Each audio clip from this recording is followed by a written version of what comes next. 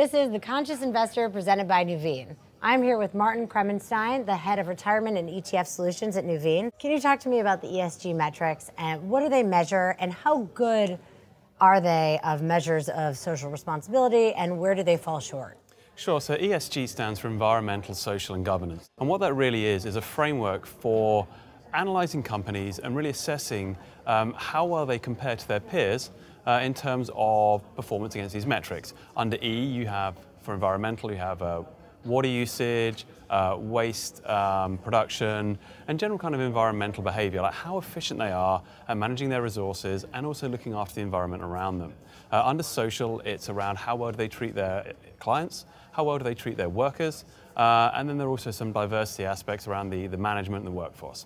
And then under governance, I mean, that's around share class structure and governance structure within the company. How well run is the company? And when you take it all together, what you're really looking at is another way of assessing a company without looking at its balance sheet and looking at how it impacts the broader society at large. And where do these do a really good job and where do you think that they fall a little short? What can't they measure? Sure, so I think what they do a good job in terms of how well is company A doing compared to company B. But it's less good, I think, at looking at what is the overall mission of a company in terms of is it out there to do good, and if so, how do you manage that? I think the other way where it kind of falls a little bit short is that it's a little bit of a framework. So lots of people have different views around what is more important. For some people, it's around environmental that's more important. For others, it's social. For others, it's governance. You know, as many people as there are in a room, there are going to be different opinions as to what actually is important. And so, unless you are going to go and build a bespoke portfolio for someone in a separately managed account, there's going to have to be some degree of compromise around how that ESG framework is actually going to be applied. And are they self-reported? Are companies sharing these metrics with you, with investors at large? Yeah, so most of the data is public. It's a combination of self-reported and also analysis done by analysts who are poring over company fact sheets, their regulatory reporting and so forth. So because of that, you do tend to get better reporting from larger companies, but you can get reporting for companies all the way down the cap structure, cap size, and also internationally as well. You know, we're able to produce an ESG framework that enables you to look at large cap value as well as small cap, but also emerging markets and developed markets as well. And do you have advice for people who want to invest along their values and who maybe haven't spent a lot of time looking at the ESG metrics? What is some way to get them over the hurdle where it feels like there's just too many options and they want to put their money where their values are? Sure, so I think there are a couple of things. First of all, they are going to have to define for themselves what's important to them. And there are certain ESG providers that have a very specific slant to how they're doing it, and they have to decide whether that's what they're looking for, whether it's based on religious or certain other social aspects.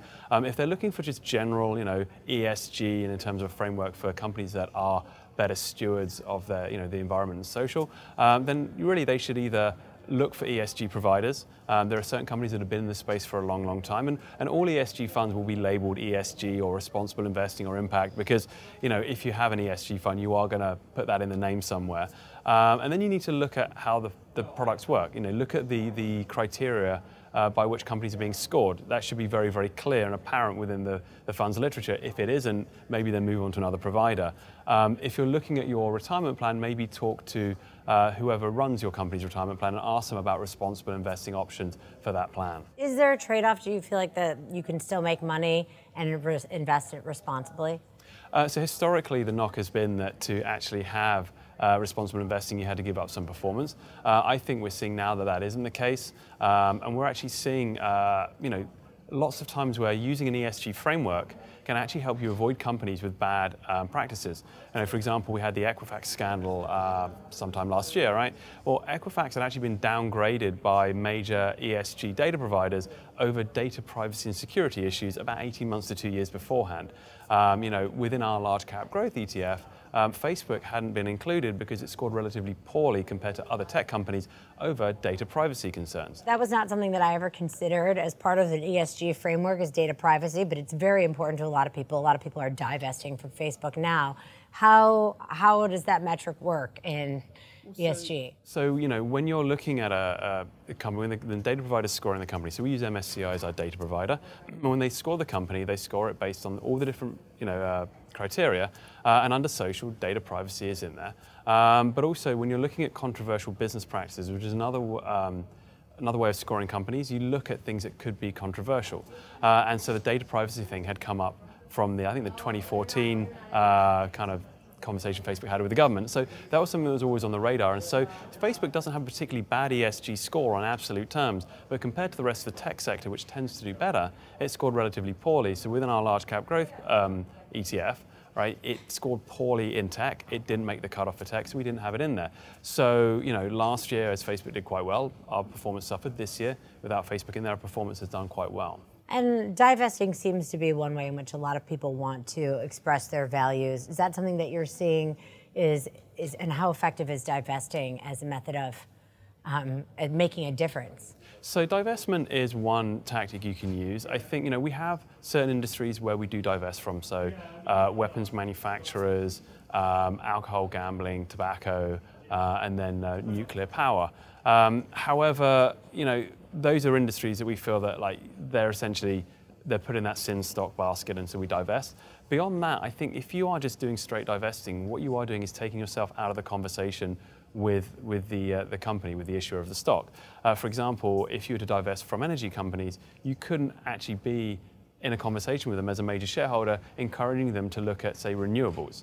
Right, so you need to kind of weigh up divestment, which is, all right, I feel good because I'm not invested in what I think is a sin stock, versus, well, I have no say in trying to influence that company's behavior. So it can be a little bit self-defeating because you've now removed yourself from that conversation with the company. And how much does it cost to be a socially responsible investor? Are fees higher on socially responsible investment products?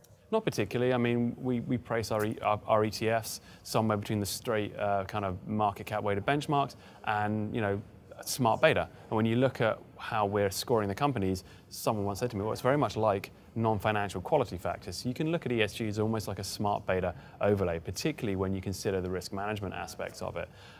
We actually put together a series of portfolios using all the building blocks within our ESG ETF suite, and it came in most of the time under 30 basis points. So we think investors can actually, invest according to their beliefs without paying over the odds to do so. And could you talk about that a little bit, like the smart beta and the benefit from not investing in things like Facebook? Well, so if you think about the factors themselves, they are effectively how well run is the company. So you're looking at quality factors, right? And quality is one of the more nebulous of the smart beta major factors. And so you could say, well, actually, this is just another way of defining quality in a company, right?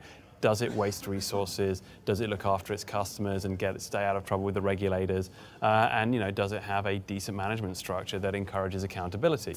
And so by having that framework in place, you're able to avoid companies like Volkswagen, BP before the Deepwater Horizon incident had actually been downgraded and removed from major ESG indices over concerns about its outsourcing of maintenance of offshore oil wells, right, which is precisely what happened there. So it's really a very, very good risk management tool. And MSCI did research, and I think they found that companies in the bottom 10% for ESG score had a much, much higher likelihood of what they deemed to be a catastrophic or a material drop in share price from an incident, and by material they were talking 90%.